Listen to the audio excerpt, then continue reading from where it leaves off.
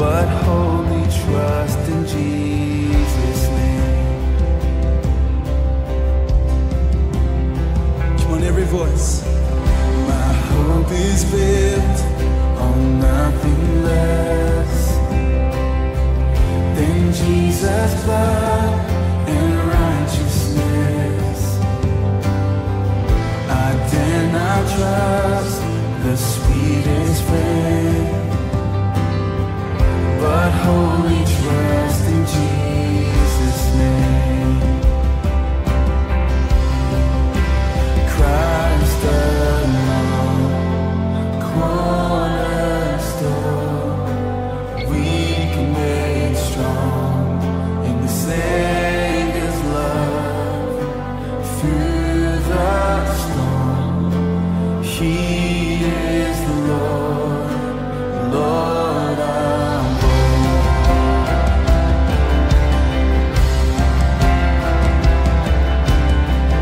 When darkness seems to hide His face,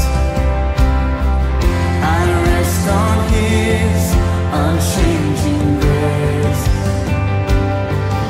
In every high and stormy gale, my anchor holds within the veil.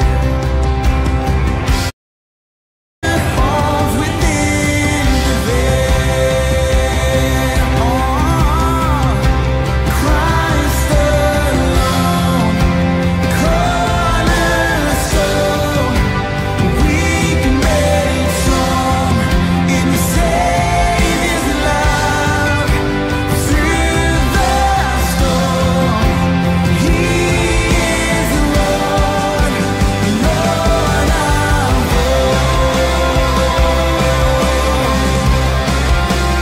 He is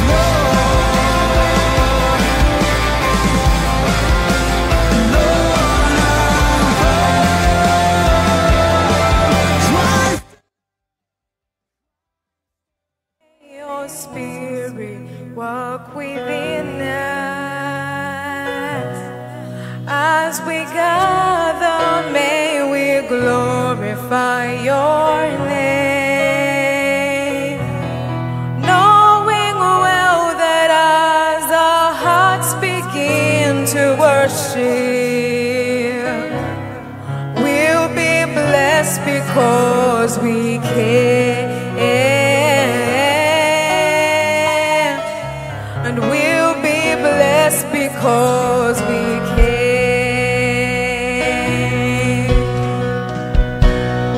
As we gather, may your spirit work within us. As we gather, may we glorify your name. Knowing well that as our hearts begin to worship, we'll be blessed because we can. We'll be blessed because we can.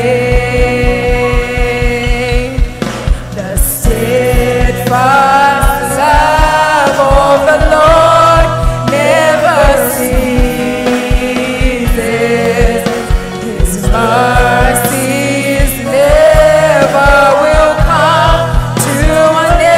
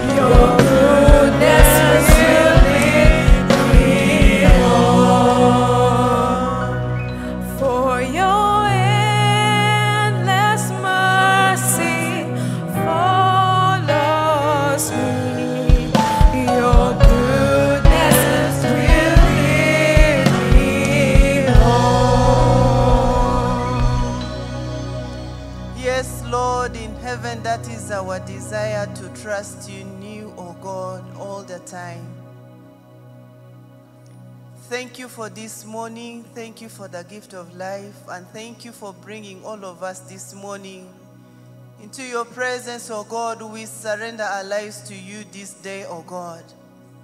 May you open our hearts to receive from you, O God, and open our eyes to see you, O God. We thank you for this, your children who are gathered, and for our friends online, Lord. We pray that may you minister to them. Minister to all of us, O God. We thank you and we bless your holy name. For all the ministers, Lord, we are grateful. We pray for special anointing upon all the ministers this morning, O God. In a special way, Lord, we commit the preacher to you. We pray that, Lord, may you anoint him more and more and use him, O Father, King of glory, to bring forth your word to us this morning for the glory and honor of your great name. In Jesus' mighty name, Lord, we pray. Amen and amen. Let's clap our hands to the Lord. Thank you very much. You are all very welcome. Just turn to your neighbor, welcome your neighbor, so that your neighbor will be comfortable and will be happy in the presence of God. Amen. It's a joy to see all of you this morning, and we are here once again in the presence of our Father, our Creator, our Savior, our Provider, and everything. Amen.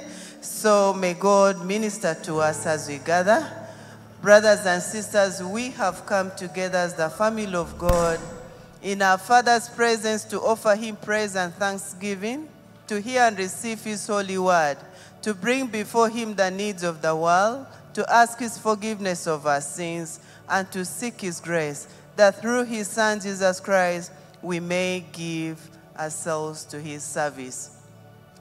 1 John chapter 1 from verses 8 and 9 says, if we say we have no sin, we deceive ourselves. But if we confess our sins to Almighty God, he is faithful and just. He will forgive us our sins and cleanse us from all unrighteousness. There's no sin that God cannot forgive. You may be seated, reflect on your personal life as we come before the Lord this morning, and ask the Lord to forgive you.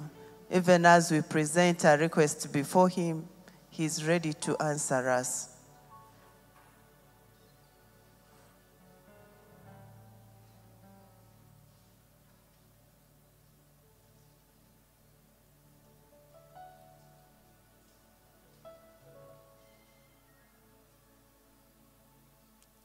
In the same way, we shall continue with a general confessional prayer together. Almighty God, our Heavenly Father, we have sinned against you and against our fellow men in thoughts, word, and deed, through negligence, through weakness, through our own deliberate fault. We are truly sorry and repent of all our sins. For the sake of your Son, Jesus Christ, who died for us, forgive us all that is past, and grant that we may serve you in newness of life, to the glory of your name. Amen. May the Almighty God, who forgives all who truly repent, have mercy on you, pardon and deliver you from all your sins, confirm and strengthen you in all goodness, and keep you in life eternal, through Jesus Christ our Lord. Amen. The collect of the day. Today is the first Sunday of Epiphany. We shall all join and pray together the collect. Together. O God, who knows how to be set in the midst of many and great dangers, that by reason of variety of our nature, we cannot always stand upright, grant to us such strength and protection as in all dangers, and carry us through all temptation, through Jesus Christ our Lord. Amen. O Lord, open our lips, and our mouth shall proclaim your praise. May we arise and join to say the short form of Gloria. Glory to the Father, and to the Son, and to the Holy Spirit, as it was in the beginning, is now, and forever. and ever. Amen. Once again, you're very welcome, and we are blessed to have this great team before us. Let's welcome them. Let's clap our hands as we join them. May the Lord bless you as we continue. Praise the Lord. Who is happy to be in the house of the Lord? That's awesome. So we're going to praise Him like we mean it. In that same energy, we raised our hands. Amen? All right.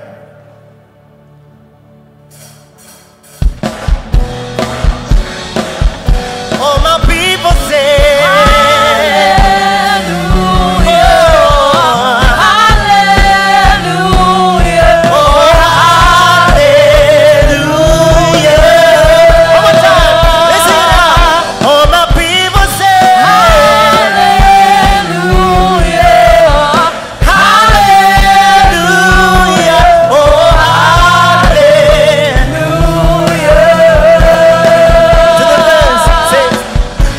my solid rock and my salvation. No one but you.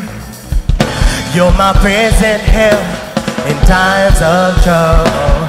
I will praise you. Come sing it out.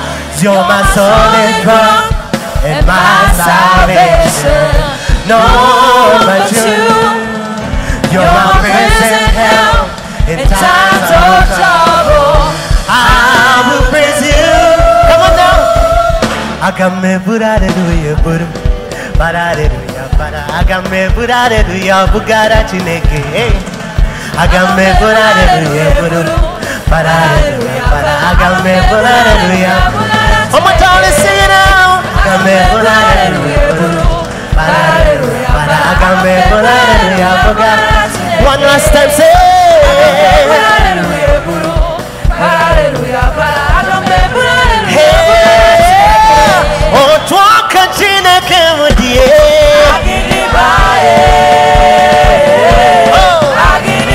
Oh, toi cantina que me chatone.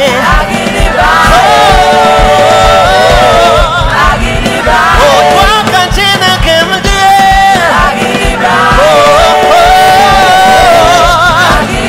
Oh, toi cantina que me chatone.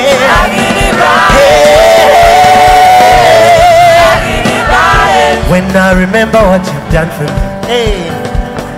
When I remember what you've done for me, Lord. Somebody testify. When I remember what you've done for me, hey.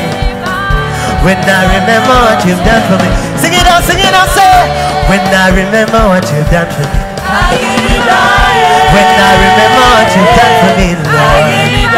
So when I remember what you've done for me, yeah. When I remember what you've done.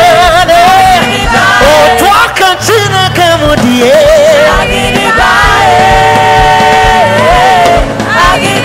Oh, toi cantina que me chatone.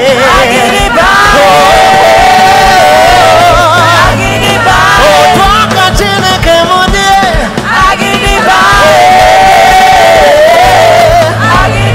Oh, toi cantina que me chatone.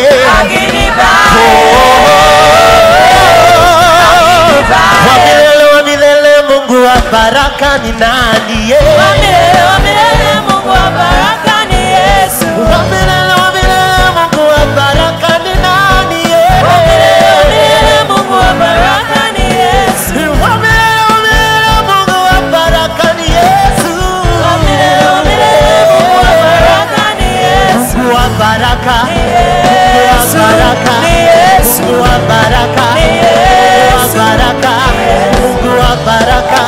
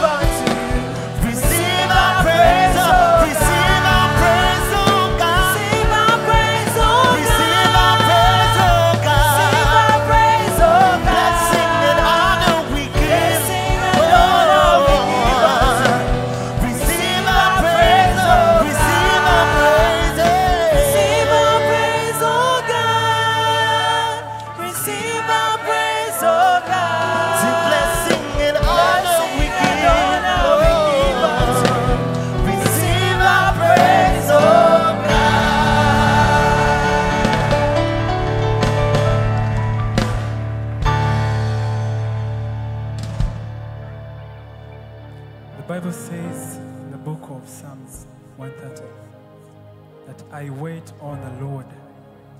I wait on His word. Lord, we wait on you. Wait on your word, Lord. When life is suffocating, Lord, when we are exasperated by this sinful flesh, we will wait on your word, Lord.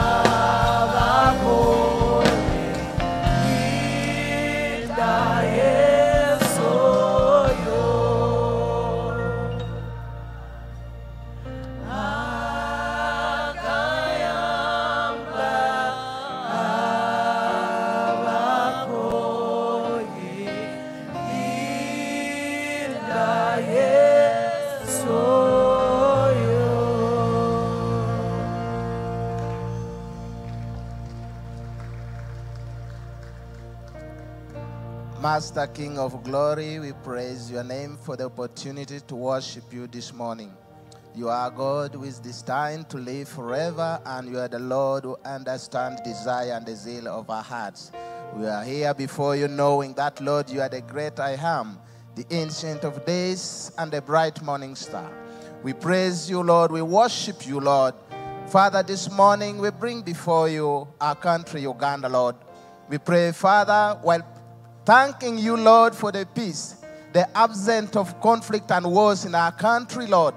We thank you, Father, King of glory, for the stable leadership, Lord, in this country. We thank you for our President, Yoweri Museveni, Lord, and those who help him, Lord, to manage the affairs of this country, Lord. We thank you for the entire executive. We thank you, Lord, for the legislature and the judiciary, Master, King of glory, the various arms of the governments, Lord. And it's our prayer, Lord, that you will guide these, Lord, who are in charge of your business in this country, Lord. May you guide them in the power of the Holy Spirit, Lord, that they may guide this country in the right direction. In the name of Jesus, in areas where our country, Lord, is struggling, Lord, we pray, Father, for divine intervention, Lord, as our King. May you heal our economy, Lord, especially in the season when our economy is limping. May you, the good Lord, be a source of our hope, Master, in the name of Jesus, Lord. There are many people who are jobless, Lord, but we pray that you will open doors, Lord, where people don't even expect those to exist. In the name of Jesus, Lord. Father, we pray that you forgive us as a country, Lord, especially in areas where innocent people are killed, Lord. There are people who are dying, Lord, innocently, Lord. But God, we pray that your justice will prevail in the name of Jesus, Lord.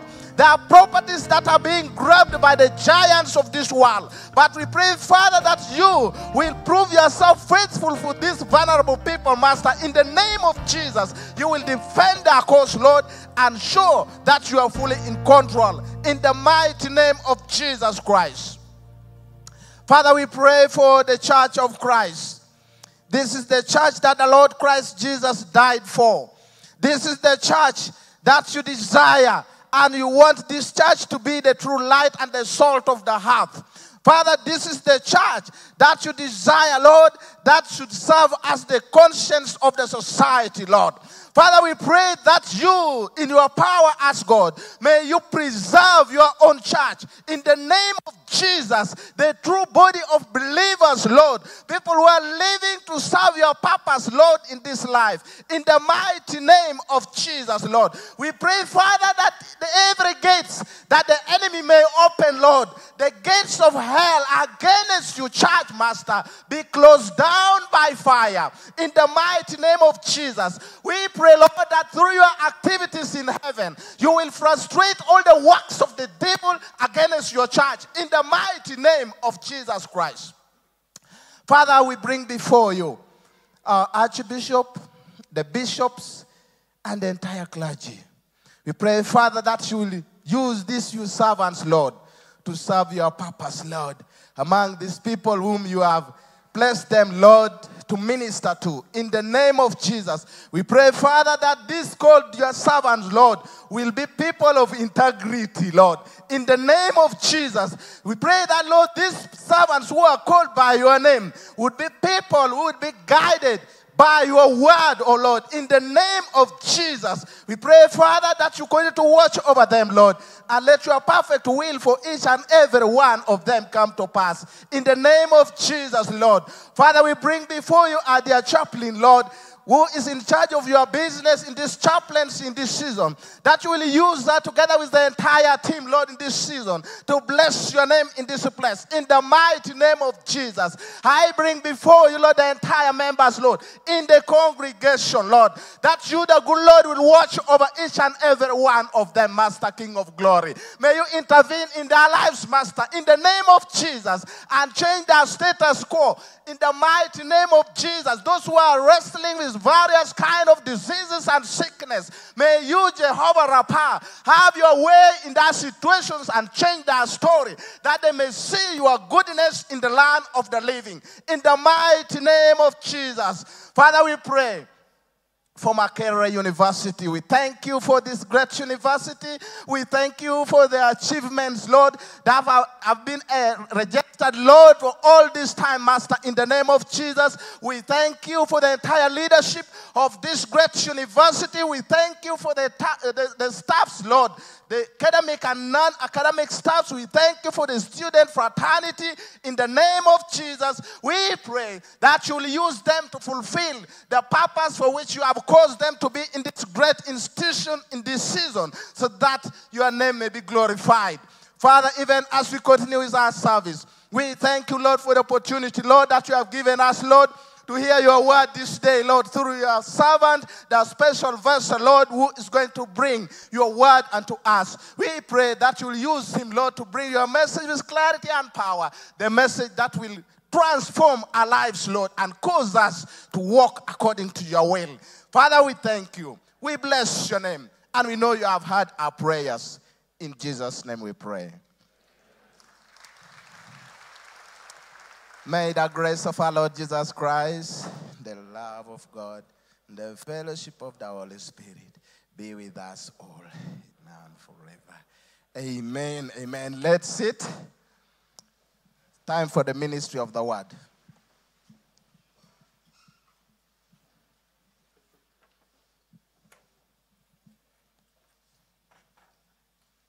Praise the Lord, church. The first reading is taken from the book of Isaiah 59, 9 to 13. Isaiah chapter 59, verse 9 to 13.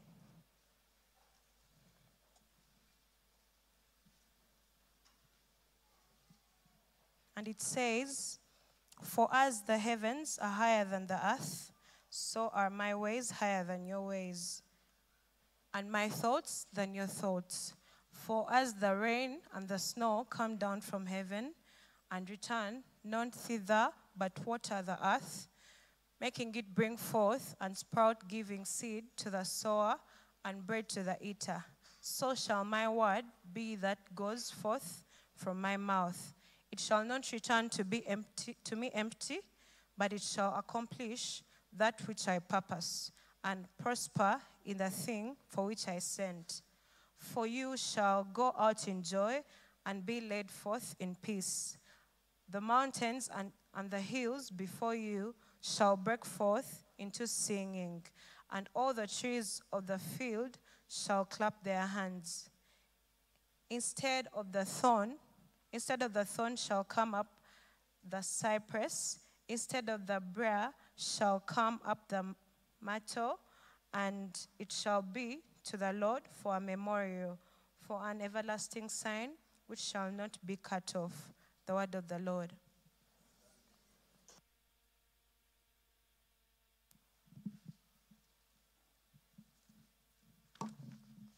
Good morning, church.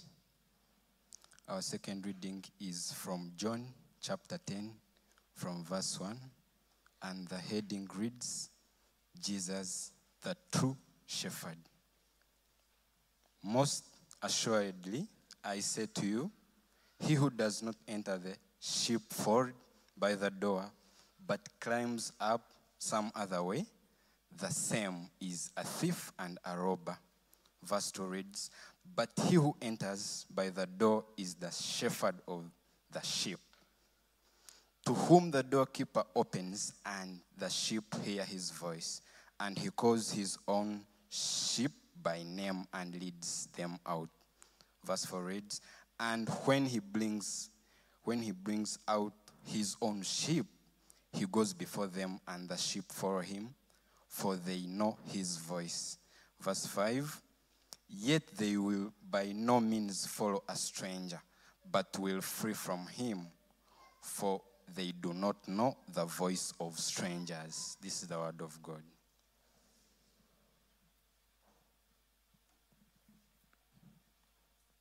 Shall we please all arise to our feet and boldly confess what we believe in, the words of the Apostles' Creed, facing the holy table.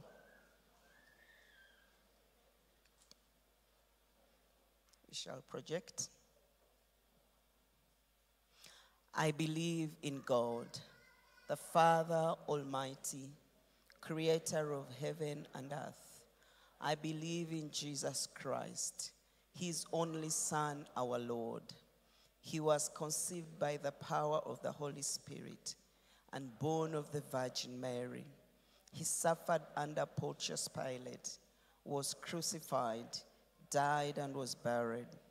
He ascended to the heaven. On the third day, he ascended into heaven and is seated at the right hand of the Father. He will come again to judge the living and the dead. I believe in the Holy Spirit, the Holy Catholic Church, the communion of saints, the forgiveness of sins, the resurrection of the body, and the life everlasting. Amen. Before sitting, please turn to around 5 people and welcome them in the presence of the Lord. Don't forget your smile. Wear that smile as you welcome God's people, your brothers and sisters in the presence of the Lord. If no one welcomed you, please put up your hand. Or if your neighbor is not smiling as they are welcoming you, very annoyed, please put up your hand. You are. Please, you may be seated. And our friends online, we welcome you so much in the presence of the Lord. We love you and love you and love you dearly. You are welcome. Are you happy to be in the presence of the Lord? God is good and all the time. Wow. There is no better place to be than in the house of the Lord. And on this note, we want to welcome those who are worshiping with us for the very first time. You are a visitor. Just put up your hand so we can welcome you.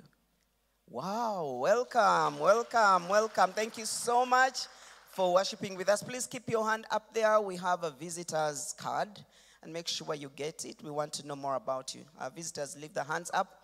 And our wonderful ushers will be giving you the visitor's card. You are welcome. You have a church where you fellowship. Please don't hesitate when you go back to send our regards and thank them for the wonderful job that they do. But if you are looking for a church, do you know what? This can be your church. That can be your permanent seat because Jesus resides here. So you are welcome. Praise the Lord. We want to welcome all the professors. We want to welcome all the lecturers and all our brothers online. Feel at home. Feel at peace in the presence of the Lord. And our dear students, we want to welcome you. You're very dear and special to us. We know this semester is a little bit unique. It is a semester for the guild campaigns and elections. Please, we are praying for you, okay? There'll be some noise. Don't be a part of any destructive habits or behavior. Let's do this God's way. And I want to challenge you, our dear students, don't fear these positions, okay? Don't fear the positions. Go ahead and let your name be nominated. Let's influence because we are called to be the light in this dark world, okay? Please do not. And we know that this week, graduation is on, starting tomorrow. We are praying. We are trusting God that all will be well. We are praying and we are trusting God that all will be. Sorry about that interruption. We are praying and trusting God that all will be well. Hallelujah. Now help me turn to your neighbor and ask your neighbor if they came with a visitor. They invited someone. Good thing. Good things are found in the presence of God. So if they did not, just look them into the eye and say, make sure next Sunday you invite someone. Comfort, yes. Make sure next Sunday you invite, because good things are found in the presence of God. So if you don't invite someone, you're really cheating them of what God is doing. We want to welcome you, my dear friend, and our elder, Canon Dr. Ruth. You are welcome. Please stand up. You're welcome. And thank you for coming to escort your husband, elder. Thank you so much. But just to let all our graduating students, we have those who are graduating this week. Good. Wow. We are so proud of you. Wow. Finally. Hallelujah. Do you know what is going to happen next Sunday? Next Sunday, we are in the 11 o'clock service. Please come in your gown.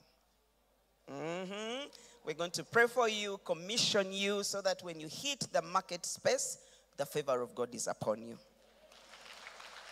And do you know what will happen after that? We are going to have a big cake out there and cut the big cake and celebrate. Yes. Faith is saying, are you sure? Yes. Yes, so yes, we're going to have a good time in the presence of God. Last Sunday, we introduced something we called the Youth Connection, and by God's grace, we prayed for the students who are starting their semester. We want to do that every semester, and every end of the month, I will always be with the youth, so that we train these young people to love the Lord at a tender age. We are privileged today to have our ministers with us. Please, let's appreciate the reverends that are here with us. We shall know more about Reverend Barnett, and then Reverend Scovia is around, and of course, my coolest dude. Yes, John is around. John, we welcome you. The Vergers, we welcome all of you. We are privileged today to have an elder who is coming to bring God's word. I'll come later and bring the notices, but because of the streaming, we always do the sermon before the notices. So we are privileged today to have an elder, a dear friend of ours, a former vice chancellor, and a minister in Church of Uganda is here to come and bring God's word. But before I tell you what he's going to talk about, just help me turn to your neighbor and remind your neighbor of the theme of the year. Remind your neighbor. Some of you don't want even to look at your neighbors because you are guilty. I've got you. Make sure you take to heart this theme. All the topics we have are guiding us to achieve this theme. And we want to be so intentional. So now that your neighbor has reminded you, let's say it together. 1, 2, 3. Conforming to the truth of God's word for transformation. Gilbert, I caught you didn't have it. But God loves you and we love you all. Yes, that is the theme that is guiding us. That is it. Thank you so much. But today we have an interesting theme. Generally, God has been speaking to us from the start. The theme exposition was so done well by God's grace. John did, my husband. Then the following Sunday, we talked about the supremacy of God's word. And Canon did an amazing job. And the third Sunday, I came in to talk about discovering our purpose through God's word. And then later in the third service, Bishop Luarida came in. And today, we are talking about divine guidance through God's word. Divine guidance. We need that. And that's none other than the one who's bringing it today, Reverend Canon Dr. John Senyonyi is bringing God's word to us. Before he comes, let's receive the drama team. Our friends online, get your Bibles. Let's dive in God's word. Let's receive the drama team. Praise the Lord.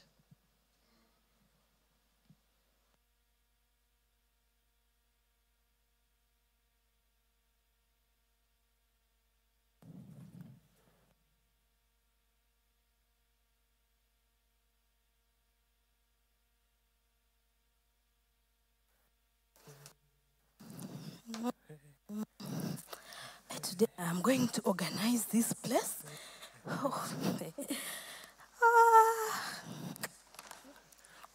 This here. This here. Baby girl. Oh, honey, you're welcome. Thank you. How are you? I'm okay. You're How's welcome. home? Home is good. I'm here organizing. That is a good thing. Yeah. So the environment is okay? Yeah. What are you hiding? Where? Behind you. Which side? There. What's Baby this girl. now? Come, I'll show you. What? I told you when I start loving you, yeah, I will not stop. Oh my God. So I've been tired of you squeezing my juice with your hands. So I got you a blender. Thank you very much. You remember the pawpaws? Yes. The passion fruit, oranges I brought yesterday? Go and wash them. I must. Wash them. I 1 am minute, going to just make 1 sure minute. that I make this thing. I'm happy. Now this thing.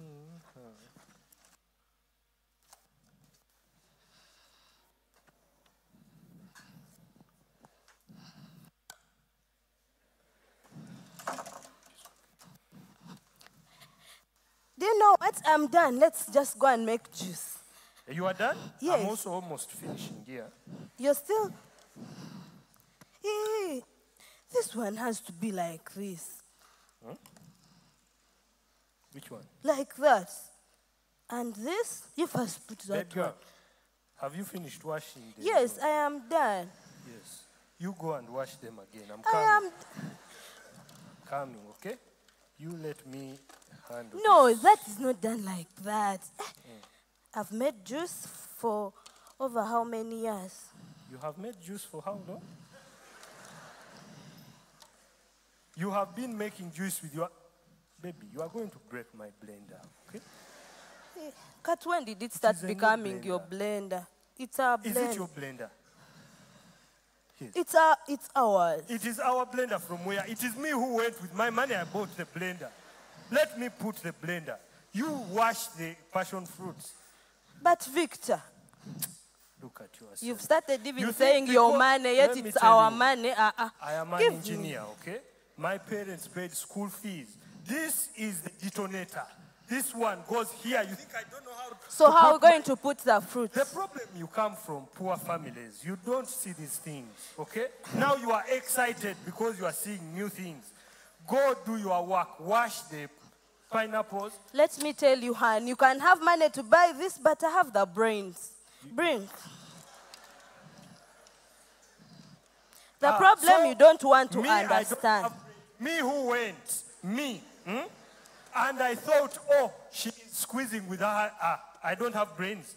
Let me take my brains You back. do not, please, Pack first. it. Pack my blender. But it's ours. Why are you saying your Ours blender? From where? When you are abusing me, I don't have brains. Me, I don't have brains. You have the By money, the way, but your stop head is touching empty. my blender. I will slap you, Gwen. So you want to beat me, Victor? Victor wants to beat me! Victor wants to beat me! Come and help me! I said don't make noise for my blender. This is ours. You can't say your blender. Victor wants to beat me. Can you What imagine? is happening? What is wrong? Who wants to beat me? He wants to beat me. Let me just... Okay. You guys, Okay, what beat is the me. issue, I am Victor? here. Beat me. What's happening Leave him here? to beat me. Come and Jeez. beat me, What's Victor. happening here? You see, Come and beat me. No. I am here. Young lady. Beat me. Come and beat me. Come and beat me. I'm here. But Barbara, the you're the one problem, bringing social me, stress I have here. been forgiving this woman. She's very short-tempered. 1, 2, 3. So she's for you not shouting. short-tempered who wanted to beat me, leave him to beat me. Bring him Excuse me, here. Barbara, spare us of that nonsense of calling us Chairman, for leave no him to reason. beat me and I show him from I think they here. will beat you. Let him So, beat me. what's the problem here? This thing has made us quarrel since There's morning. no problem. There's no problem. Man. There is a very big problem you don't want to listen. Barbara, next time don't cry for nonsense and Chairman, bringing us what here. did you Why say? did you scream like that? Madam, you don't know the issues in our home. You better leave. Did we call you? You're causing social Go! stress in this society, in this Barbara. village. Let me tell her she's not the wife in this home. I'm seeing what I go through. Yes, One, I see. chairman, So what's the issue here? I was passing on Kampala Road, okay? I said, what a nice second-hand blender, okay? Let me buy it for my wife, Yes. okay? I bought the blender with my money. Yes. I am an engineer, okay? I went to school. I am busy trying But to also- assemble. Wait. I am assembling Let me my also tell blender. him what I She started. wants to assemble for her. She knows more about my blender. So the than me. problem is the blender. Yes, No, he does. the problem is she doesn't want me to put my blender the way I want. How it. many minutes do you use to See, install? the blender has a manual. Yes, it has a You manual. get? Yes. First come. But as I was telling you, it has a manual. But this is my blender, okay? But Yes. Chairman, So me, I decide how I want my blender. Barbara, but it's me who the makes blender juice. has a manual. Get this. Step 1. Get this. Put it here. Please hold Let for him me. first put also. Barbara. The day I will slap out your teeth, Come my and friend. slap me. Barbara. You do it. The chairman is telling Pull you, out can that you and put it there and assemble the So for you blender. cannot Put put. it. If you Barbara, are why putting, put it. can't you be submissive? I tell Madam keep quiet. Pull out this and put it there. You also put. The same I have thing put been this telling one. her. Can't he put? That this one goes here. I was telling you. You Now, put chairman, and you we see. see. Yes, put it there. Good. Get the cover. Get the cover. Put the cover, and that is solved. First, we want to go to our homes. Yes. Are you seeing? This is what I told you. This is what I have been saying. The thing is easy. There is a manual to follow. You don't have to quarrel. Put the detonator. Don't destroy. Yes. You don't have to quarrel. Just follow the manual and put the thing right. You are making noise all over the village. All over the village. Please, apologize to your wife. Excuse me, Chairman. Victor, next time you get such simple issues, Don't just call us. You listen, Just please. call me. I've been seeing the way you look If at you my don't have husband. brains, Go! we shall I've not help called you. in a home. If you Where? don't have brains, we Hey, shall hey, help Victor, you. Mama, Victor. baby girl, don't stress me. Boys, I'm sorry. Please. Okay. I'm also sorry. hon.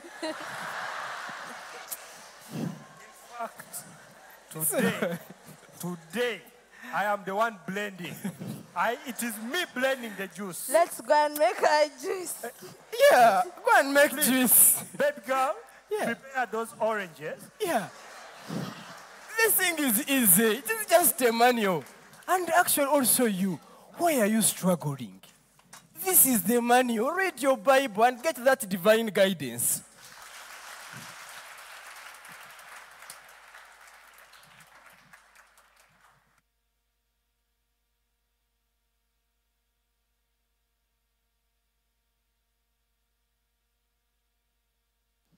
Hello? Can you hear me now?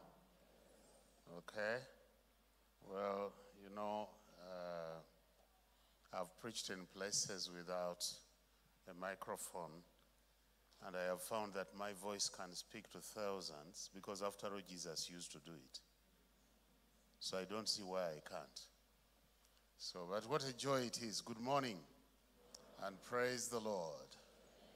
It's a joy for us to be here. And thank you very much, Chaplain, and your dude. You say you're coolest, you're what? This love. Between these two. Well, I must show you my own. I know she has already stolen this team, but I do have my beloved wife of over 38 years here, Canon Dr. Ruth Senyonyi. So that is my wife who has been watching over me, and if I look good, it's her work. Do I? Oh, thank you. Thank you very much. And thank you. It's good to see Bishop here. Thank you.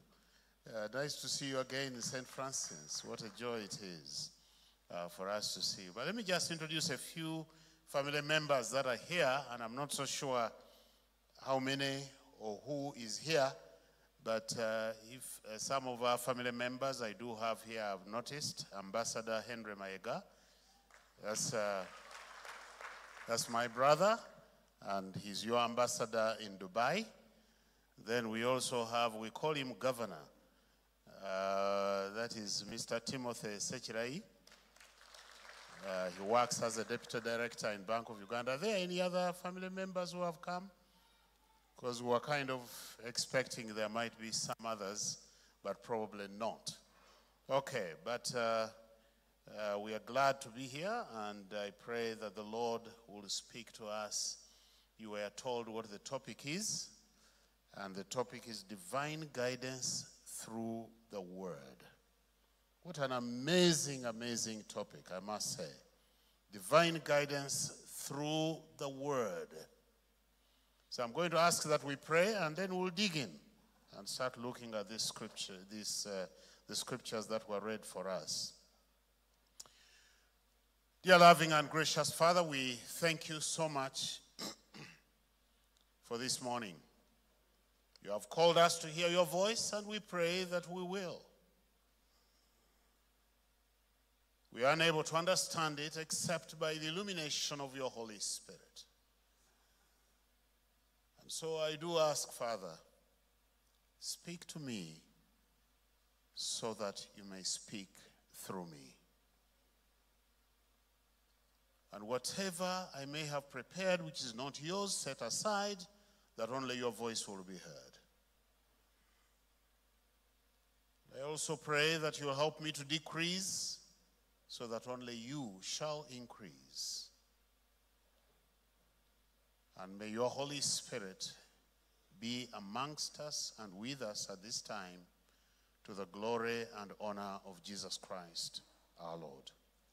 Amen. So, divine guidance through the Word. All of us are guided. In case you don't know, each of us is guided. The only question is, what are you guided by? By what? What is it that is really guiding you? And if it is guiding you, where is it guiding you to? All of us are guided. I remember as a young man, when I was in secondary school, I was guided by my peers. And before I knew it, my language had become filthy. So we are all guided, whether we like it or not. Something influences you in a certain direction. And you cannot say that you're not. And then on top of that, all of us are transformed by something. The least transformation that happens to you, that you actually know is happening in your body, is when age catches on. Many years ago, I started realizing that now it was harder for me, especially if it is steep stairs, to move facing forward. So you start moving like this. And you know what it's telling you? It is telling you you're changing. You're changing. When it is steep stairs, you have to be a lot more careful. So all of us are changing. The question is, what is changing you? And what is it changing you into? Let me begin by, first of all, looking at a passage by Paul as he reflects on the significance of God's word in our life. 2 Timothy chapter 3, verse 14 to 17. And listen to what he says to Timothy.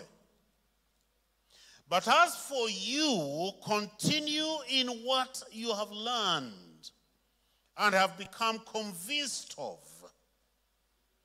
knowing those from whom you learned it, and how from infancy you have known the Holy Scriptures, which are able to make you wise for salvation through faith in Christ Jesus. You hear that? That you have known the Holy Scriptures, and those Scriptures are able to make you wise for salvation. In fact, that's the purpose of Scripture. If Scripture does not lead you to salvation, then the goal of Scripture is not yet accomplished, is not yet achieved.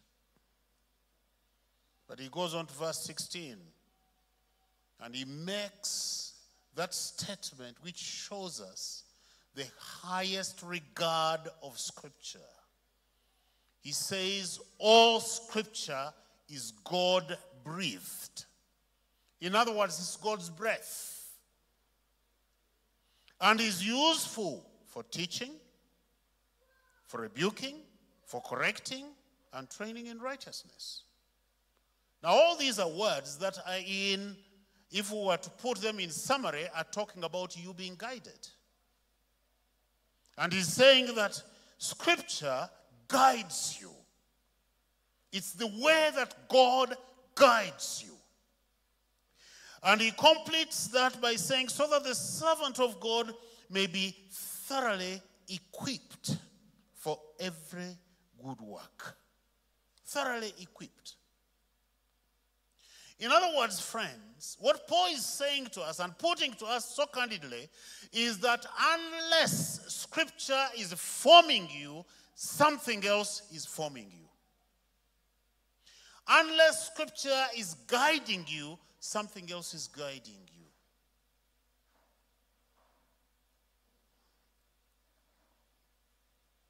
You know what an oncologist is? Oncologist. I can see people asking each other, but you're university people. An oncologist are those medical doctors that take care of us with matters of cancer. Okay? People like my friend Dr. Rem and many others, those are oncologists. Okay?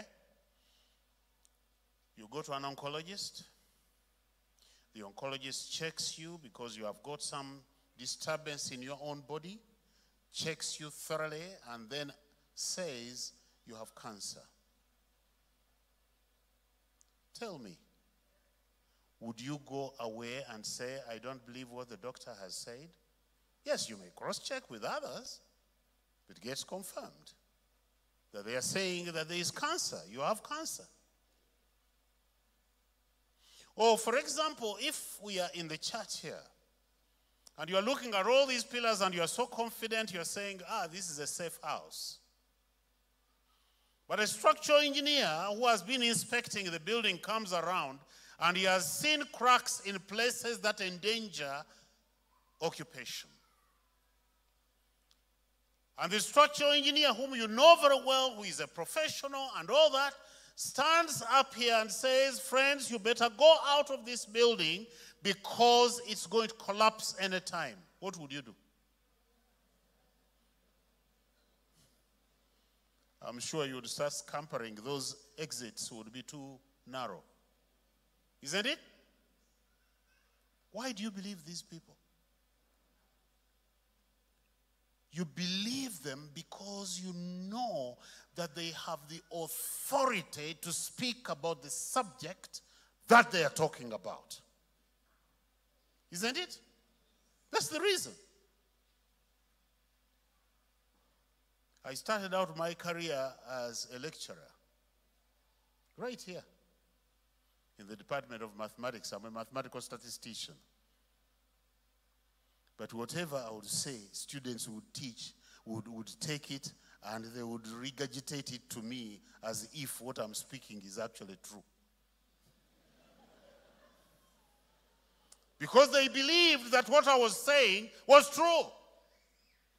I have a PhD in mathematical statistics. You have got to believe what I say. Because I have authority to speak about that subject. Now here is the point that I'm trying to make. We believe and do as these people say. The question is, what about when we are talking about God and He's speaking about our life? Right? When God is speaking about your life, and He speaks to us through the Word, and He says things about you, do you believe it? Or do you start then arguing with Him as if you know better? Well, we are going to see a little bit more about that. You see, friends, we can only seek God's Word. We can only read God's Word and study God's Word and meditate on God's Word and memorize God's Word if we believe that He's an authority in the subject He's speaking about. And I'm afraid most of us Christians don't. If I were to ask you a very simple question, which I don't want an answer, because I don't want to embarrass you, although I'm quite capable of doing that. How many of you read your Bibles before coming to church? Let me not look at you. You see, friends, the reason we do not read is because we do not actually believe in the authority of God's Word about our life. I read from Amos chapter 6 this morning, and I left at 6. Oh, okay. We don't have to think about today. Maybe you woke up too late and all that. What about yesterday? What about the whole of this past week? Have you been reading your Bible regularly? And I'm saying to you that the reason why many of us do not read the Bible is because we are not convinced he is an authority in what he's speaking about. The day we are convinced that the Bible is indeed speaking with authority, we shall read it regularly. We shall study it regularly. We shall meditate on it regularly. We shall memorize it. Because we take the Bible to be the truth.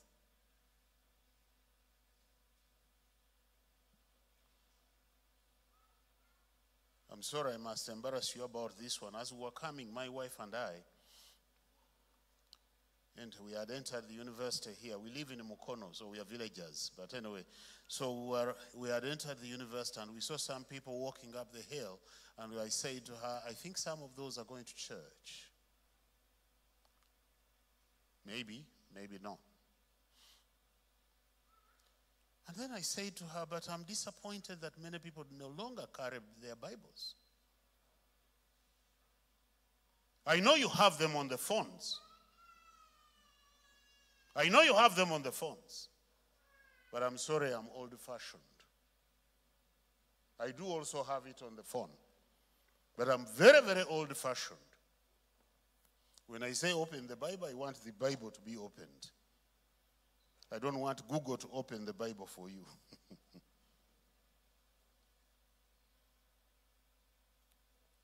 The thing is, for me, that I'm concerned about is if you're not carrying your Bibles to church, or if you are unable to open your Bibles in church, how can I be sure that you open them when you're away from church? How? It's because you don't believe in the authority. And let me tell you something else. The other reason why we do not spend enough time in the scriptures, why we do not listen to God's word, is simply because we have no fear for God. We don't trust him. We have no fear for God. Now, the Bible is very clear, again and again. It says the fear of the Lord is the beginning of wisdom. That's how you are guided into wisdom. That's what he's saying. The fear of the Lord, it says again in Proverbs 1:7, is the beginning of knowledge. That's what it says. And it's saying that if you are to have knowledge, if you want to be guided into knowledge, you must have the fear of the Lord.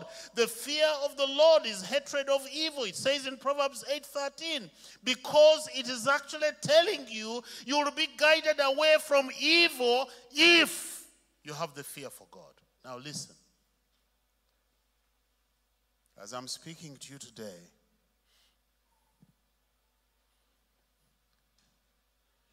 if you say you fear God, and I hear a lot of this even in the newspapers, people who are cohabiting, they say that they are fearing the Lord. People who are looking for a man who fears the Lord and things like that. I hear a lot about the fear of the Lord, but let me just explain to you. If the fear of the Lord does not cause you to rethink how you are living, if you hear what the Bible is saying and you are not concerned about changing how you live, you have no fear for God. Forget it. Because the fear of God causes me to rethink. Am I doing the right thing? But we deceive ourselves. And we think we are deceiving God. The fear of the Lord, at least that fear that I have known since I came to Christ, a few years ago in 1976 is when I came to Christ. I was a university student at the time at the University of Nairobi. And when I came to the Lord Jesus Christ, I understood what the fear of the Lord is. That when God says this is sin, I flee.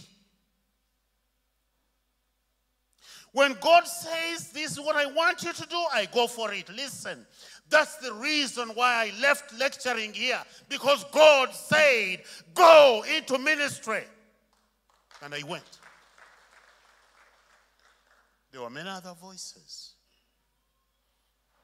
People who said they really wanted me to continue teaching in the Department of Mathematics because they wanted a believer who is a professor in mathematics. Well, that will never be, because God called me and he said, go into preaching the gospel.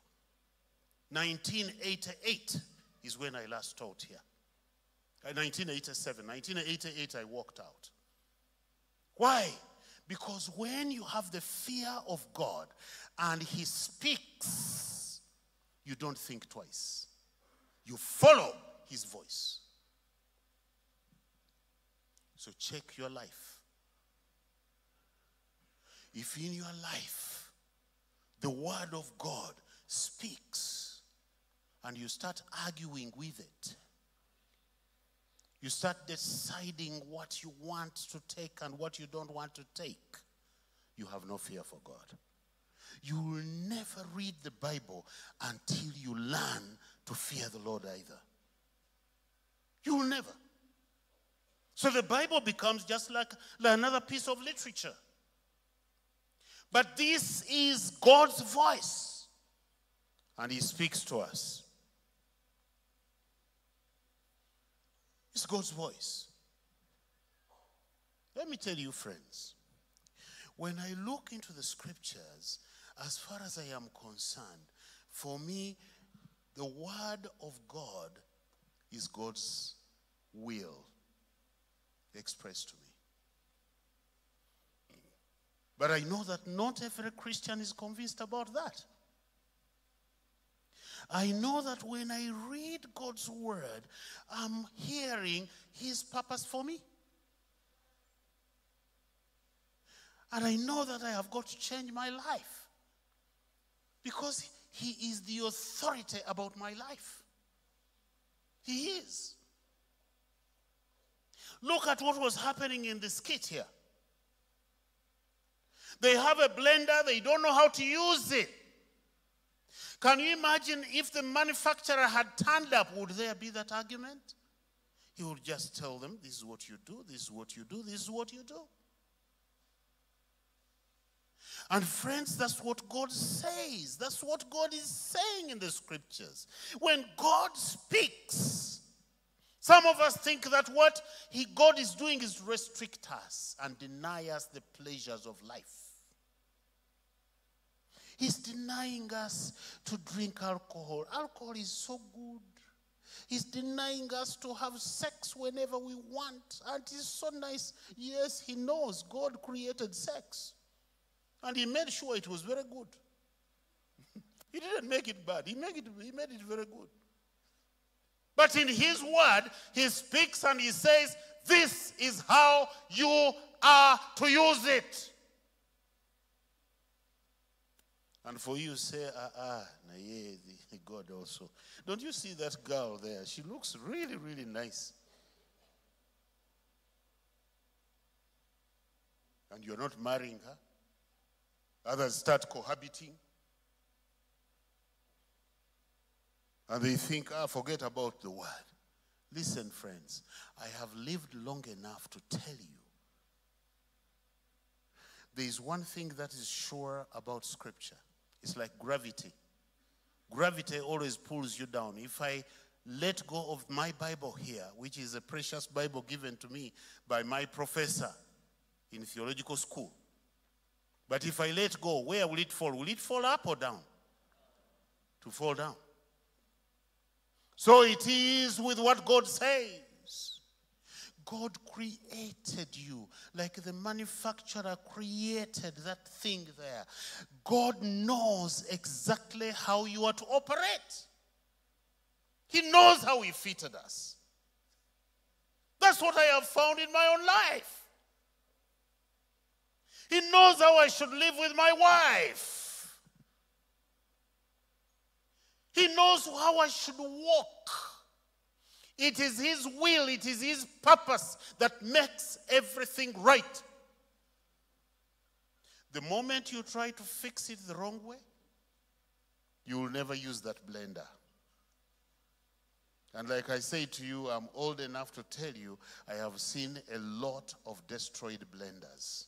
And I'm glad that here I'm speaking to people who are a little younger than me. I'm just avoiding to say you're much younger than me. And I'm saying to you that every decision you're making, if you're not willing to really dig yourself in the scriptures and order your life according to the scriptures, there is one thing that is sure. You're preparing yourself for regrets. Friends, either you are led, you are guided by God's word, or you're going to be guided by something else. Some of us are guided by our own wisdom. Yeah. Our own wisdom. And we think, I know what to do. I've been living my life. I'm a consultant in my own life. And so you want to do things your own way. But if you are not following what God's word says, you are going to be in the dark. Or the other thing that often happens is people being led by the world. By the world. And I'm afraid and I fear and I have said, we've discussed this, my wife and I. We grieve over the fact that sometimes, even as people in the church, when we see what the government is doing, we think that's how it should be done in the church. Why are we getting all the problems in Luero? Why? Why do we get those things? So we see what is happening in the world and we start thinking that that's how the church should also be governed. And then we are totally neglecting what God said in his word. And that grieves me. And so for me, when someone starts speaking that we are going to do this or that, I say, can you please tell me what scripture says? That's what I want to hear. So friends, we are talking about divine guidance through the word. The passages that were read for us were two, one from Isaiah and another one from John, chapter 10. I am going to start with chapter 10 of John, and then I'll flip over to Isaiah, and after I've made a couple of comments from there, I'll shut up.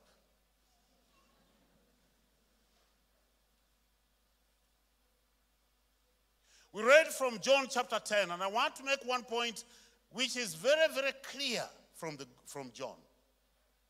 And this is Jesus speaking. For those of you who may not have heard, let me just say, read a little bit of it. It says, truly, truly, and this is Jesus speaking. I say to you, he who does not enter the sheepfold by the door, but climbs in by another way, that man is a thief and a robber. But he who enters by the door is the shepherd of the sheep. To him the gatekeeper opens, and listen, the sheep hear his voice, and he calls his own sheep by name and leads them out. When he has brought out all his own, he goes before them, and the sheep follow him. For they know, and I love that statement, for they know his voice. Listen to that. That's an amazing statement there. What John is actually trying to convince us is that God's word is the voice, the good voice of the good shepherd. That's what he's saying to us. It's the voice of the good shepherd. If you really want to know what God thinks, if you want to know what he wants for you, if you want to know his purpose for you, you must go back to the scriptures. I told you that's why I left this university. And I went and I became a vagabond preacher, an itinerant preacher all over the continent of Africa. And after that, then they asked me to go to Uganda Christian University, and I still had to go back and ask myself, Lord, is this where you want me to go? And as I was reading the scriptures and getting to understand, then the Lord said, go. In all the positions in my career, that's what has happened. I've had to listen to hear what God says. I'm not saying everything, but I'm saying a little bit of it. Listen, friends. St. Augustine made an amazing statement. He said that the Holy Scriptures are our letters from home. They are our letters from home. During the time my relationship with my wife started, I was living abroad, and I was there for like 5 years. And our relationship started. And in those days, there were no emails that you people used to, no social media, no mobile phones, because some of you think that they are eternal. They are not. These things started in the mid-90s. Okay? But for us, we existed. You get it? We existed. So we were just writing letters that would go through the post, and they would take anywhere between 2 weeks and 1.5 months. Lo and behold, I would go and check in the mailbox, and I would get a letter from my wife. What do you think I did? She was not my wife yet. She was the person that my world was revolving around that one. And I would take that letter and I would read it. And after reading through it, and mind you, this would be like 6 pages.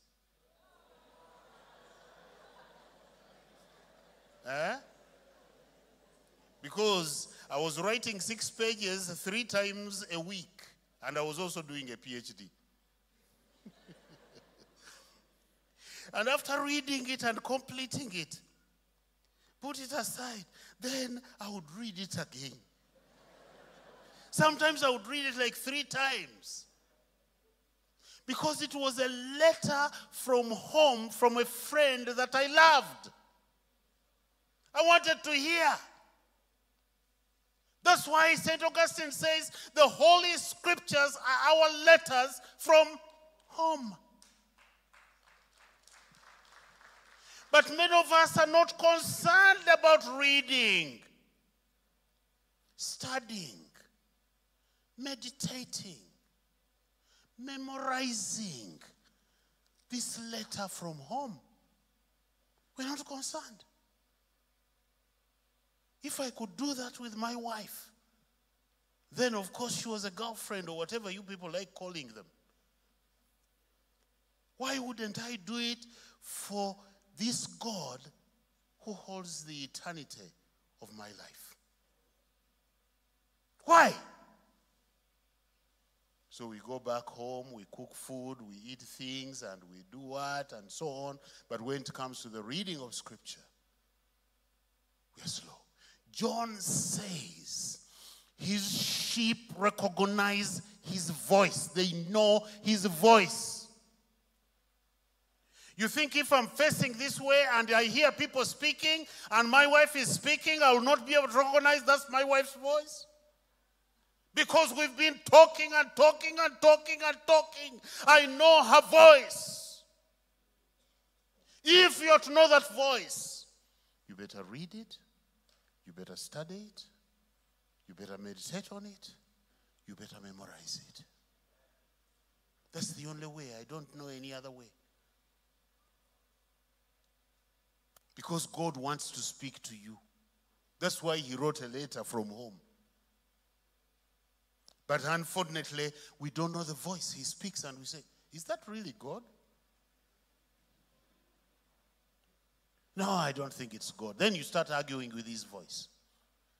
You read it in the Scriptures and you hear what he's saying, not telling of lies. I don't think he understands my situation. That's because you don't know how much he loves you. You don't know how much he knows you.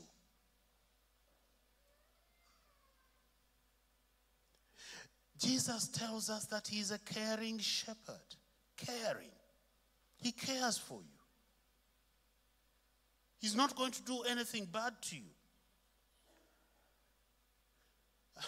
He talks about this other person.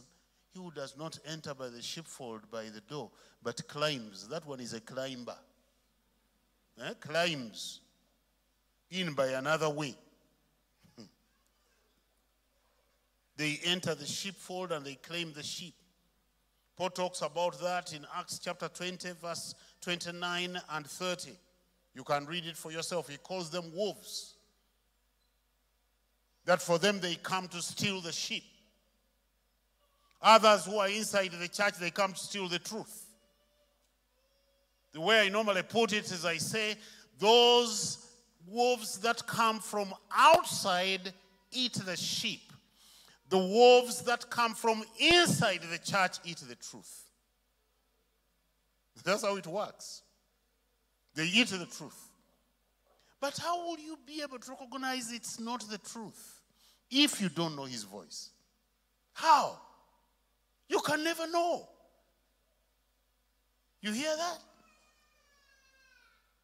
And Jesus is saying, listen, I am the good shepherd. He emphasizes it in verses 10 and 11. He says, the thief comes only to steal and kill and destroy. I came that they may have life and have it abundantly. And then verse 11, he proclaims, I am the good shepherd. The good shepherd lays down his life for the sheep. That is the voice I want to hear. That is the voice I want to hear. Not every shepherd around, whether they call themselves pastors or they call themselves apostles or prophets or whatever, let them prophesy. But there is only one voice that I'm listening to. And that I only recognize that voice if I'm spending time in his word. If I'm not spending time in his word, you can be sure of one thing. When they say, oh, that is also in the Bible. Okay. That's what will happen. Moses tells us in Deuteronomy chapter 30, verse 15 to 20. You read it for yourself. I'm not going to read everything, but let me just pick out a few things. This is what he says, Deuteronomy 30, verse 15 to 20. See, and this is God speaking, I set before you today life and prosperity, death and destruction. There is a choice. And he's saying, I command you today to love the Lord your God, to walk in obedience to him. In other words, obey what he says and keep his commands. That will be life for you and prosperity. Not some quack praying for you to prosper. You can pray for yourself to prosper. Do you need someone else to pray for you? Yes, they can support you, but you can pray for yourself and then you work hard. Because even that God has given you. You don't have to go to a quack who promises you'll get a visa to the U.S. I have traveled to the U.S. many times and I can tell you it's not heaven. But listen to what Moses now says, because I must not digress too much. He says, if I jump a little bit further, in verse 19 he says, I call the heavens and the earth as witnesses against you that I have set before you life and death, blessings and curses. Then God advises, he says, now choose life so that you and your children may live. And that you may love the Lord your God, listen to his voice, and hold fast to him. Now, what is his voice? The voice of the good shepherd. He says, listen to that voice. Listen to that voice. Let it be your daily menu. Familiarize yourself to what the scriptures say. You should have an understanding, even if it is a general view to start with, from what is in Genesis right through up to Revelation. You should be able to understand what is it that God says. You need to be able, there must be some cognition of that voice of the Savior. But if he speaks, and instead you say, oh, let me go to the pastor to hear what God is actually saying. Why don't you first spend some time in it? Yes, we can give you guidance. And God forbid that you end up landing in the hands of a wolf. Because they're also there. They will also give you guidance. Especially if you're not spending your time in the scriptures. God has written his holy scriptures, which he breathed out, as I said, reading from the paw to Timothy. He breathed out his words to the prophets, to the apostles, to people like Moses, and they were written for you. And you people are literate, but your literacy is as good as illiteracy. Forgive me if I'm tough, but I'm taking back my repentance. Because I'm just imagining if Jesus came here and he says, I gave you the scriptures, why don't you read them? And he says this to the Pharisees in John chapter 5. You search the scriptures and you think that in them you have eternal life. But the scriptures talk about me. That's what he says. Because he's the one who gives life. This Jesus is saying, please listen to my voice. Listen to my voice. Listen to the voice of the Good Shepherd. Let me ask a question. How many of you have ever read Psalm 119? Psalm 119, all of it. All of it. If you know you have ever read the whole Psalm, just put up your hand straight.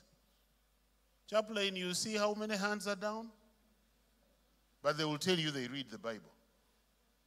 Now, Psalm 119 is all about God's word. Every verse in that psalm, every verse is talking about God's word and commending it to you. Let me just pull out a couple. I'll pull out verse 9 and verse 11, which is very applicable, especially to the youth. He says, how can a young man keep his way pure? How? And then he answers that question for himself. He says, by guarding it according to your word. And then in verse 11, he goes on and says, I have laid up your word in my heart that I might not sin against you.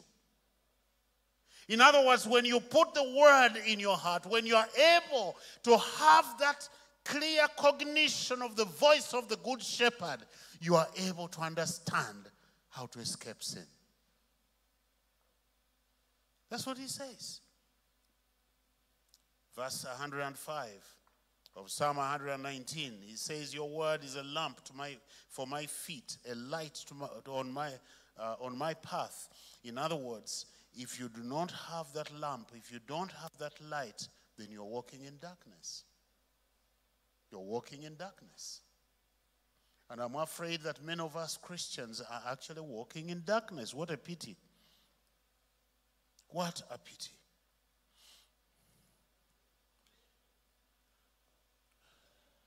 Someone put it very well and said, are you suffering from truth decay? You know, not tooth decay, but truth decay. You hear that? Are you suffering from truth decay? And then he gives an advice and he says, brush up on your Bible. That's it. Brush up on your Bible. That Bible that you're not reading. If you're suffering, you know, we suffer from a tooth decay and you immediately run to the dentist. But you suffer from truth decay and you just keep on wallowing in your falsehoods and lies. I must go to Isaiah. And I will say a couple of things and then I will be done. Because Isaiah also has something to say about this. Oops, sorry. Now Isaiah chapter 55. And I'll just read a few of those verses, not all of them. Oops. It hasn't disappeared from my Bible. Yes, I have found it. Isaiah 55, and you see that is the sad thing, that many of us, if I say Isaiah, you start with the New Testament opening. And that tells a lot. When I say Jude, you go to Genesis. And you know, these people who translate the Bibles for us have spoiled us because they put a table of contents. I wish they were not there. And woe unto us when someone tells you, can you open in Nahum? They say, is there a book called Nahum? Does it exist anywhere?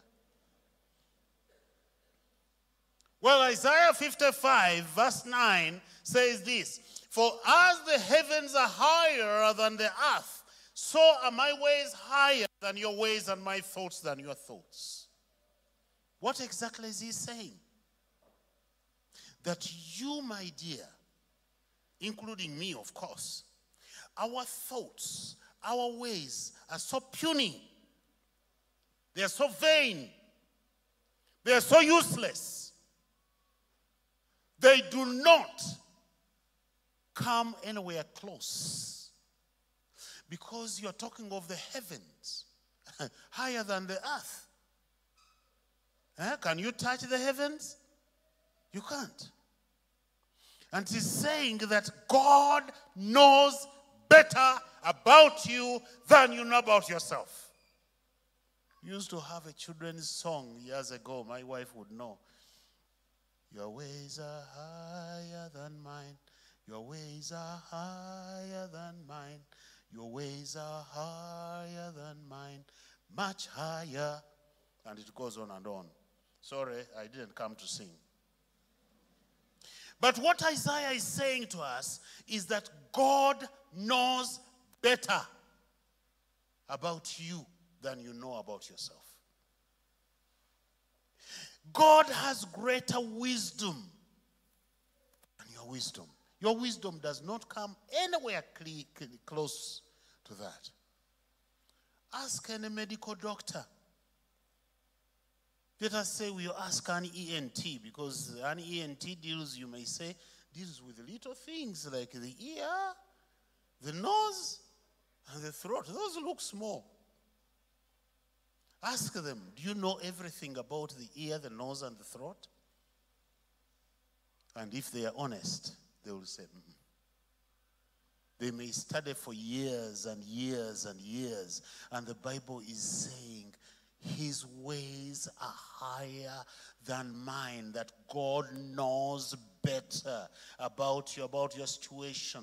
His wisdom and his ways, which are reflected in the scriptures, are the truth that we must read, that we must trust. They are better. I must move on quickly. Verses 10 and 11.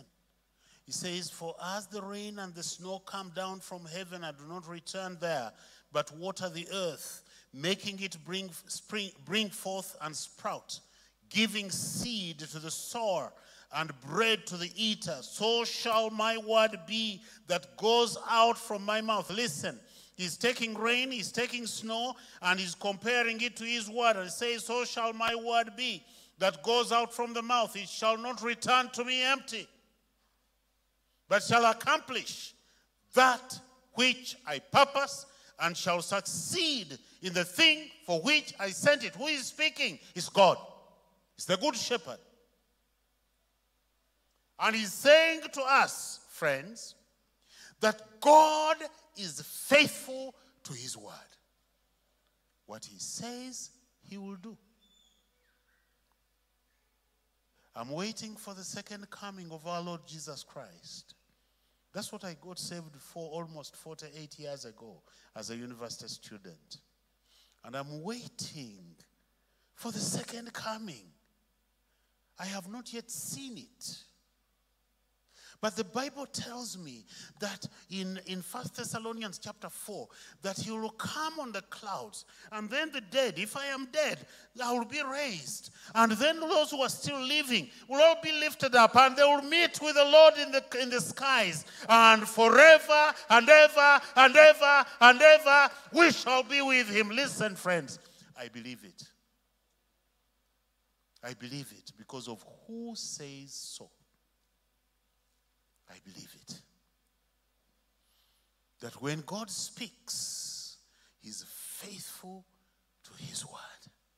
He's faithful to his word. Nothing can change. Nothing can hinder his will. It does not matter what we think. His word is likened to rain and snow. Have you ever seen rain falling upward? No. Have you ever seen snow? Well, there is no snow in Uganda where we live here. But snow comes from up, down. It just comes down. And he's saying that God is faithful to his word. That once he speaks, his word shall not return to him empty, but it shall accomplish everything that he has said it should go and accomplish. That's what his word does.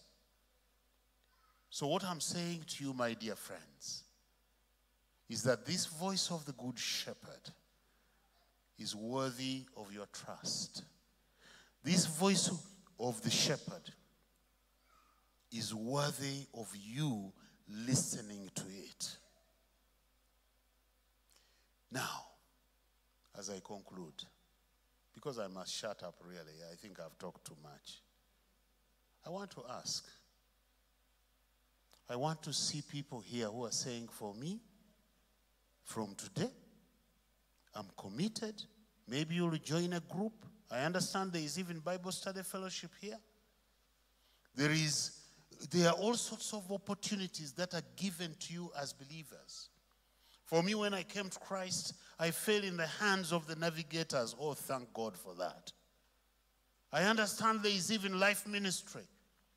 But even if you don't go that far, the church itself organizes cell groups for you. But how many people are part of the cell groups to read the scriptures? So I'm saying to you, how many? And this one I'm going to ask for hands to go up.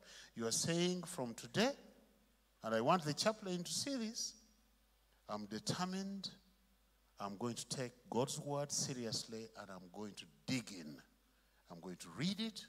I have read this Bible from cover to cover, and I can tell you it's indeed a letter and a love letter. Actually, for me, I usually add the word love letter from home. So if you are determined, just put up your hand and you say yes. From today, I'm seriously going to be reading, studying, meditating, memorizing the scriptures. Chaplain, you see? Now, it's up to the chaplain to give you guidance. But let us end here. Let me shut up, and may God bless you.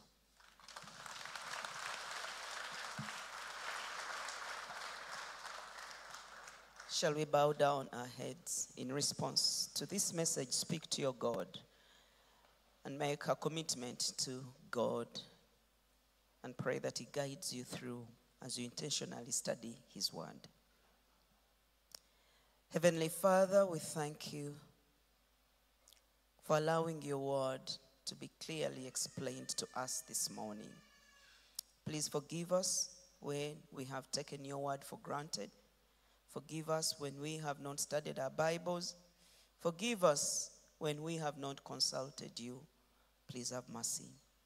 This day forth, we continue to resolve that we shall be Bible students. We shall feed on your word, dive deep in your word, that your word will influence us and cause us to make right decisions, knowing that guidance, true guidance, comes from you. We thank you. In Jesus' name we've prayed, and everyone says, a big hand clap to God. Hallelujah. Amen. Amen. And let's appreciate the preacher. Thank you so much, Canon, for bringing God's word to us. It's time for us we give cheerfully. Why? Because God loves a cheerful giver. Let's receive the choir. After the general giving, we shall receive those that came prepared with special thanksgiving, and thereafter we shall bring the notices.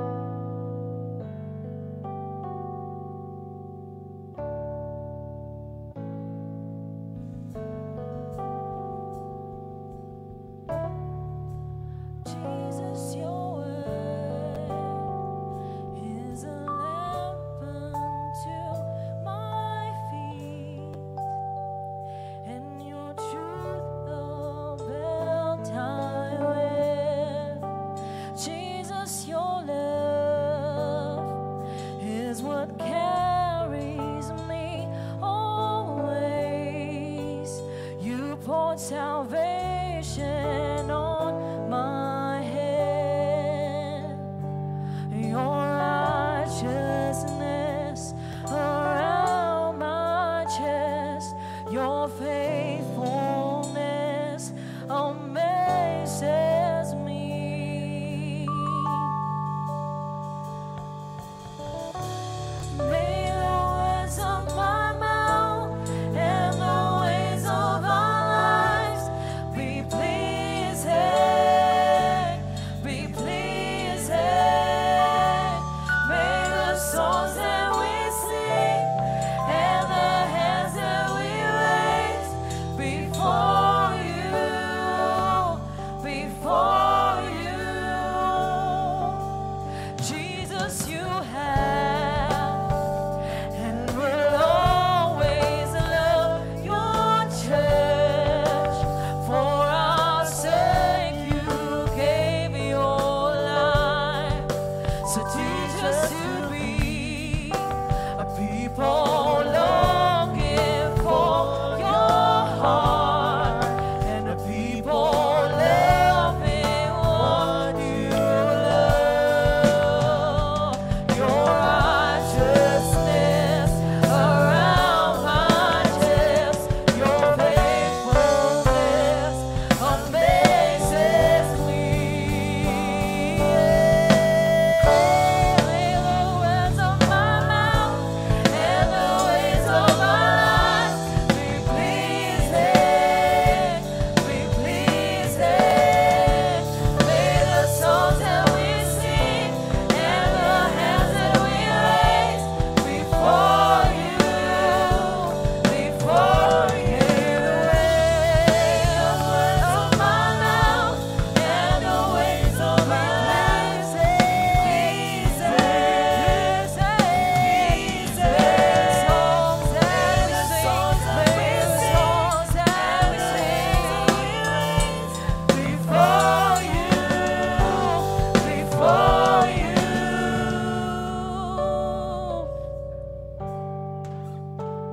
Jesus, you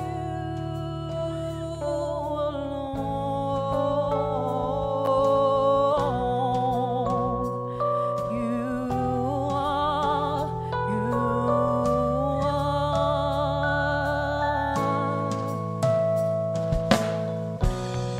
May we grow a heart that's yours and after yours. May our lives reflect your love through all the world. May we grow a heart that's yours and after yours. May our hearts, may our lives reflect your love through all the world. May our hearts, may we grow a heart that's yours and after yours. May our lives, Jesus, may our lives reflect your love through all the world. May the words of my mouth and the ways of our lives be pleasing, be pleasing.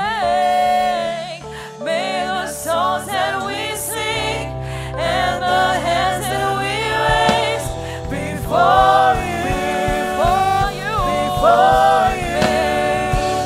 May the words of my mouth and the ways of our lives be pleasing, be pleasing.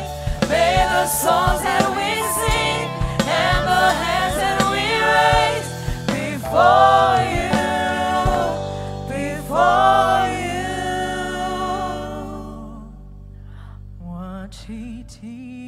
Wachitiwa, wachitiwa, wachitiwa, uyo mukama.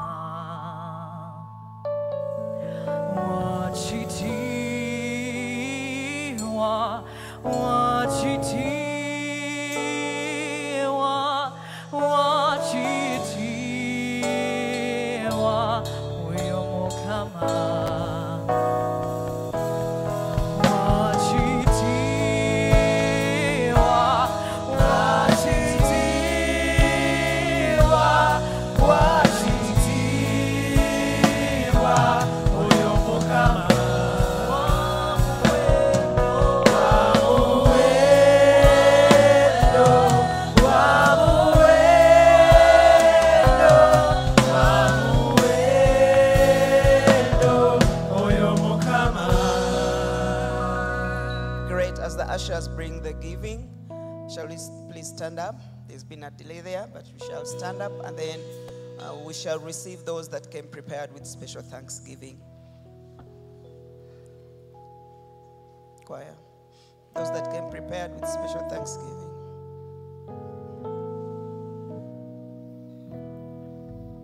Oh Lord my God, when I know someone else, The rest of us, we may be seated. I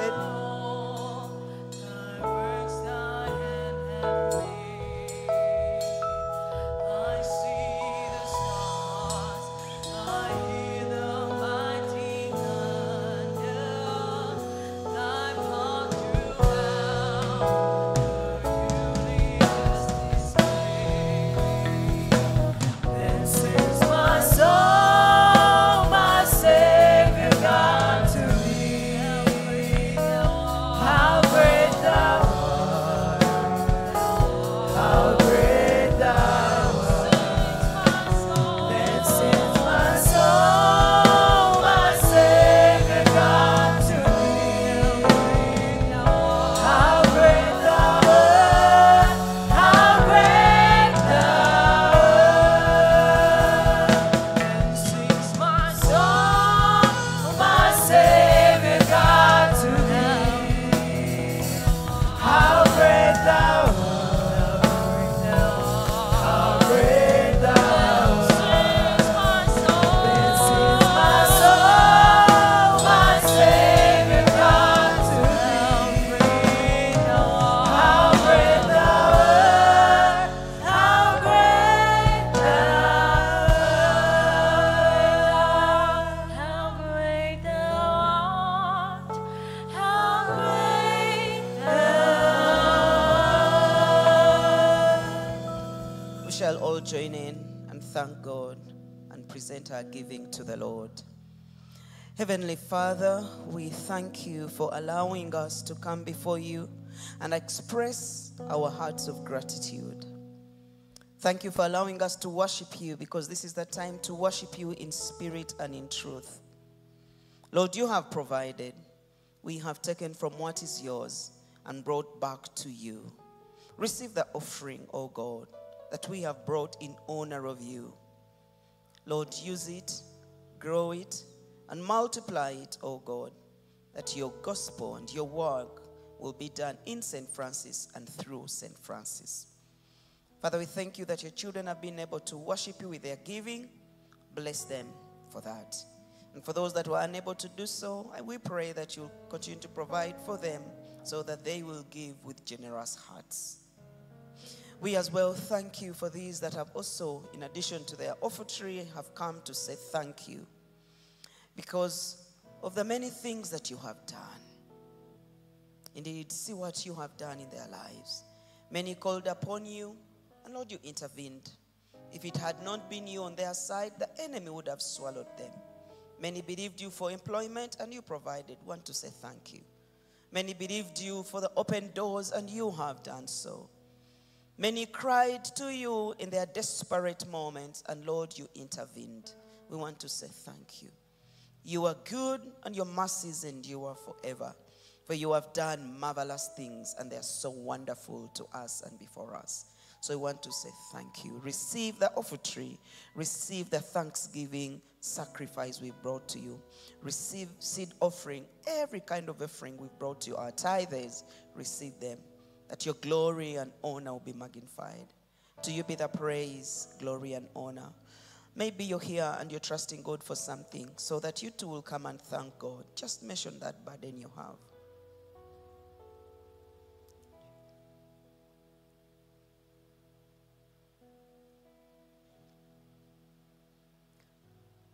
Lord, in your mercy, and may the grace and the love of God and the fellowship of the Holy Spirit be with us all now and forever. Amen. Tukute tendereza Yesu, Yesu, Holy Mwana Gwandiga, O Musa, O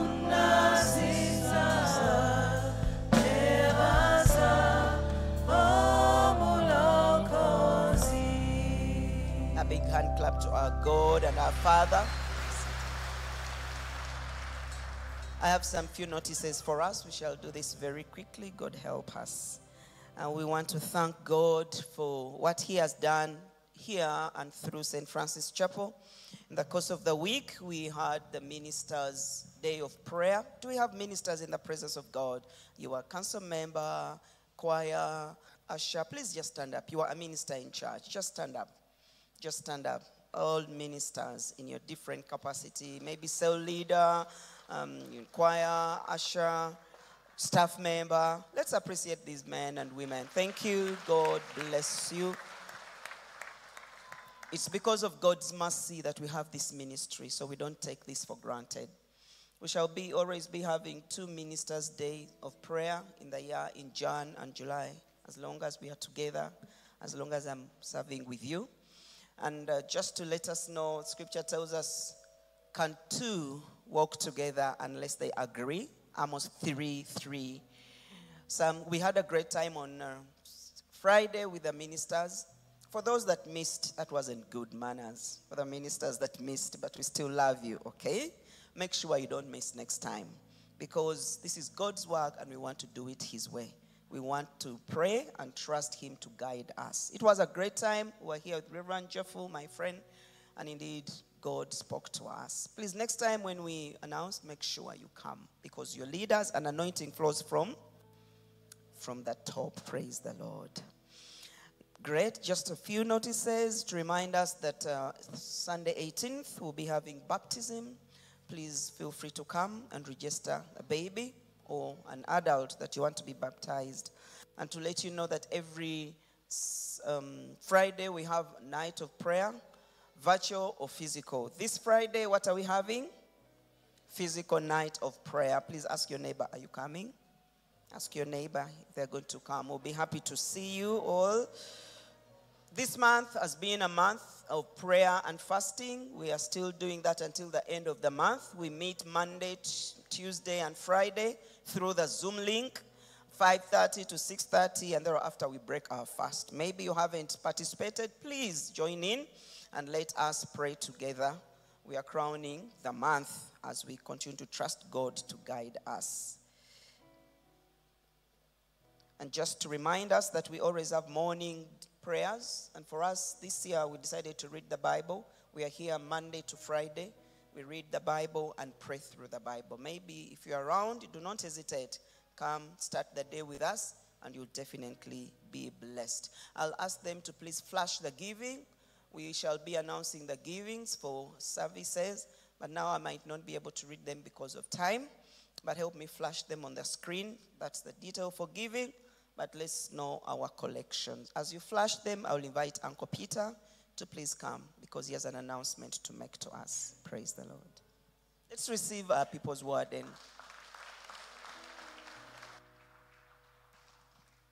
Thank you and praise the Lord. What a wonderful time in the presence of God. As is the posture for many who have stood here, I'll also introduce my wife. Yes, my rainbow, Catherine Chiza.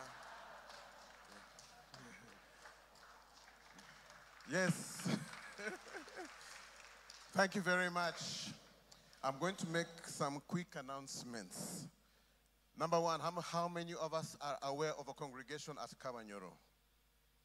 How many of us are aware that there's St. Francis Chapel, Kabanyoro? How many of us know where Kabanyoro is? Right? Gayaza Road, extend a bit ahead, you will find Kabanyoro. It's actually an establishment of Makerere University, and we have a congregation. To announce, and I'm giving you an initial announcement, we are going to build a sanctuary there this year.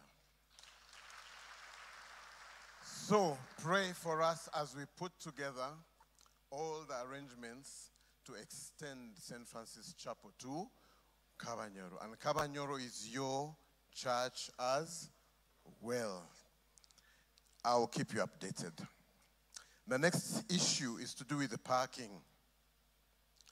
Yesterday, I attended marriage Thanksgiving and I had to pay 10,000 shillings to exit. Makerere University. How many of us celebrate that experience? Now, how many of us love giving? That's giving at the gate. It's a joyful thing. The Bible says, give cheerfully. How many of us? Right? Well, it is becoming a problem. It's becoming a problem, especially that we come to worship and we feel like we are charged for coming to worship. We have taken up this issue with the administration of Makerere.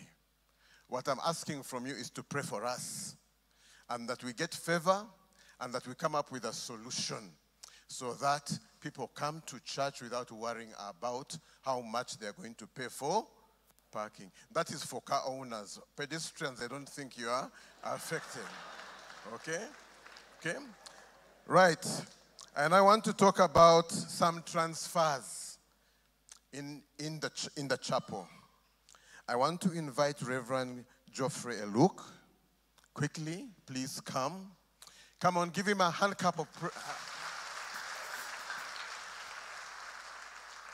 Now, receive this with grace. Because transfer means moving, yeah? Reverend Geoffrey Eluk has been transferred to St. Stephen, Zambia, effective 1st February. I want us to appreciate and bless and pray for him in the course of this process. Thank you, Reverend Geoffrey Eluk. We appreciate your ministry, and we will bless you more appropriately at a later time. These things are normal. The transfers are very what? Normal. I'm giving you more information. Thank you, Reverend. You may have your seat. Reverend Wilfred Tusubira, how many of us know him? He ministers at Kabanyoro. He's also being transferred to Church of the Resurrection, Bugolobi. Yes, we thank God for him and for his work in St. Francis Chapel, and he's being transferred, I believe, for more of God's work in his kingdom. So pray for him as well. And as he goes away, I want to introduce to you, there's a new face right amongst us. I want to introduce to you Reverend Bennett Ariho. Please come forward. I'll ask the wife to come. Okay, come. He is our new do you call it new catch? Yes. But please come, Mrs. Ariho, come. Mrs. Ariho is also here. Oh, welcome, welcome. This is the new addition to St. Francis Chapel. You are most welcome. Okay. Yes, and we're just going to do this. Flowers, come on, flowers. Yes, receive the flowers. We thank God for your addition to us and pray for your ministry going forward in St. Francis Chapel. God bless you. And then Reverend Irene Kankwasa is moving to Kabanyoro to replace Reverend Tusubira. Yes, we thank God in all times. We thank God. Thank you for listening. Those are the few announcements, and some of us are still here. God bless you. Let's appreciate Uncle Peter. Thank you so much. He's your people's warden. Praise the Lord. We had a wonderful time yesterday, the marriage and your Thanksgiving. It was great. So let's continue to pray for the marriage ministry in our midst. Praise the Lord. Shall we please all stand up to our feet? I will invite Bishop David to give us a blessing, please. Then the choir will lead us in the last song.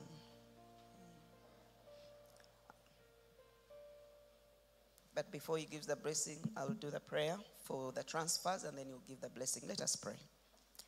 Heavenly Father, we thank you for the transfer process. Lord, it's your work. It is your doing. This is your church, and you've promised to build your church. So build your church and use us as you so desire. We commit Reverend Geoffrey as he goes to St. Stephen, Zambia, effective 1st Feb. Please go ahead of him. We as well bring Reverend Tusubira as he goes to Bugorobi First March, we pray you go ahead of him. We pray for Reverend Irene.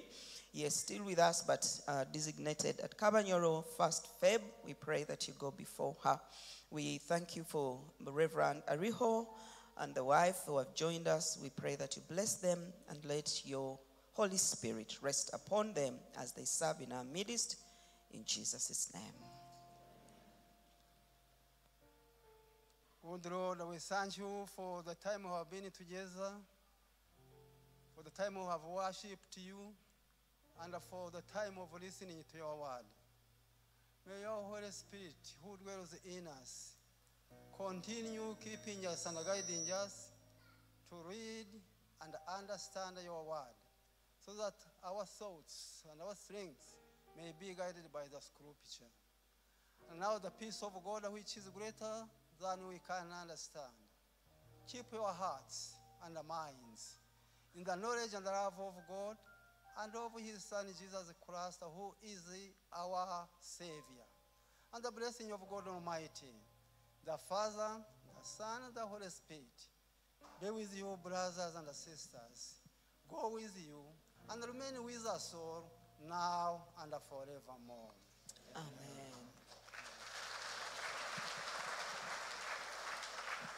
We go in the world to love and to serve the Lord. Please thank your neighbor for leading us. The choir will lead us in at least 2 verses as we go out, and then we start the next service. Let's appreciate the choir for the wonderful time.